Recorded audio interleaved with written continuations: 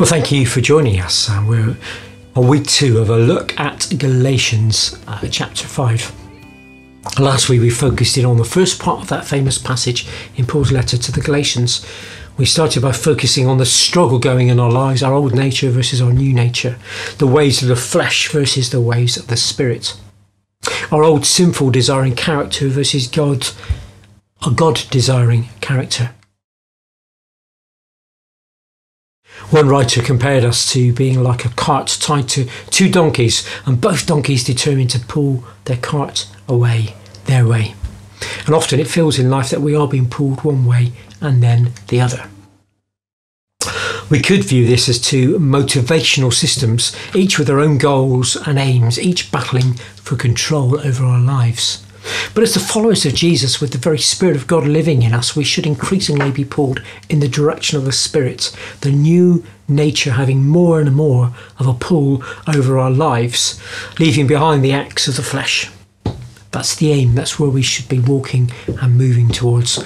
And God is patient and kind and is gently working on us towards that aim. We then focused last week on a few aspects of the acts of the flesh. We looked at David's failure with Bathsheba. Even though he discovered forgiveness and peace with God, there were consequences that rumbled on in his family and the kingdom. We looked at Ahab and Jezebel, their envy, jealousy and selfish ambition leading to murder. We looked at the divisions in the Corinth church, how dangerous discord, factions and uncontrolled anger are in the church. That's been called to show unity. And we reminded ourselves that those seeds that start in our lives must be dealt with before they're allowed to grow and fester and become some kind of act that causes problems and damage and harm. We're going to read Galatians 5:16 to 25. So I say, walk by the Spirit, and you will not gratify the desires of the flesh. For the flesh desires what is contrary to the Spirit what is contrary to the flesh. They're in conflict with each other, so you're not to do whatever you want. But if you are led by the Spirit, you are not under the law. The acts of the flesh are obvious: sexual immorality, impurity, debauchery, idolatry and witchcraft, hatred, discord, jealousy, fits of rage, selfish ambition, dissensions, factions, envy, drunkenness, orgies and the like. I warn you, as I did before, that those who live like this will not inherit the kingdom of God.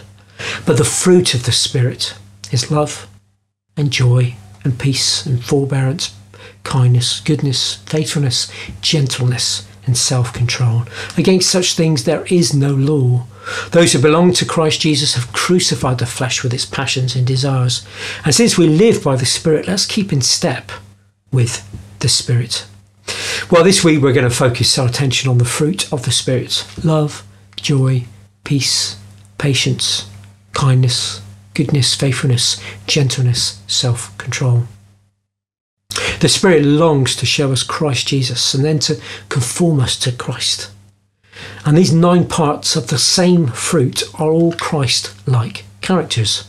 Any time spent in the Gospels, well, we'll see these evidenced. We see it in the life of Jesus.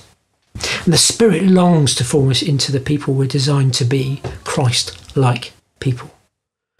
Now, why does Paul talk about fruit? Well, I guess we could think about that from a number of different angles. One question to ask is, how does fruit grow? Well, fruit grows slowly. If you've ever grown fruit and veg, and I'm sure we all have, well, you know it's a process. The fruits of the Spirit don't grow overnight. They too are a process. We work in partnership with the Spirit developing the fruit. The fruit of the Spirit has hidden roots. Much of what happens with our fruit or veg happens below the surface. We can't see what is going on. Paul, in his letter to the Ephesians, calls us to let our roots go down into the love of God so that we are rooted and established in that love. The fruit is the evidence of what kind of tree or bush we are. I know I've got an apple tree in the garden, not really by its trunk or leaves, but by the fruit it bears. Well, we're going to spend the rest of the week looking at the parts of the fruit. But as we start this week, let's examine ourselves. Are the fruit of the Spirit growing in our lives? Is there evidence of the fruit?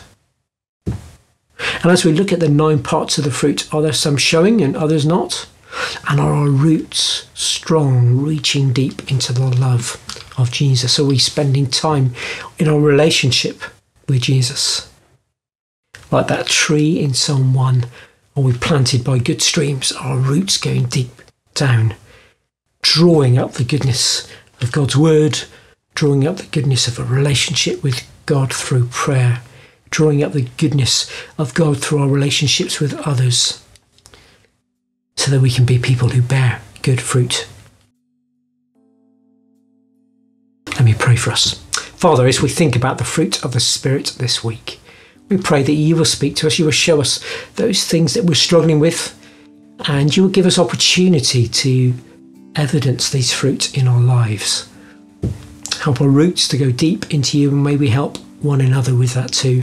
And may we be a church that helps and encourages deep roots going down into your love.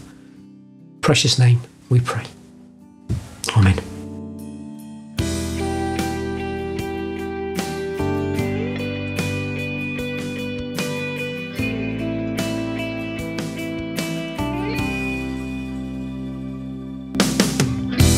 Holy Spirit, restore